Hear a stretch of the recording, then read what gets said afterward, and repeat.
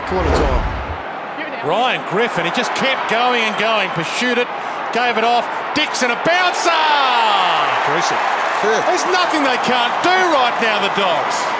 Opponent out of the play, just holds his feet extremely well in the clinches. Ryan Griffin looked around for someone in a better position, and Dickson was in the right spot at the right time. It's quickly off. Cooney spears it wide. Tom Campbell won't get there. Dickson dropped in front. That is a great kick, but even better mark. That was a superb mark, and you just see him get his footwork organised so he can get himself balanced, and that is the key. 17-point margin. Hits it well. Never in doubt. Most can't take the mark. Might not be his game, but he needs to find a moment as well. Gives to Dickson, takes them on, half caught by the leg, spins it around, and the Dogs are back in it in the shadows of three-quarter time.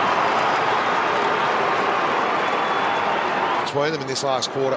Wallace got his hands free. Dickson heads to the square, all the way home. Dogs in front.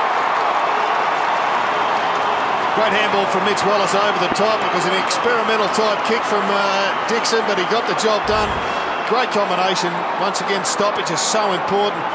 Takes them on, keeps it alive. No one in the square. Dalhouse puts it there. Dickson couldn't get back, and he got a free. What? Dickson gets the free for number 5. It's a cliffhanger to finish round 21.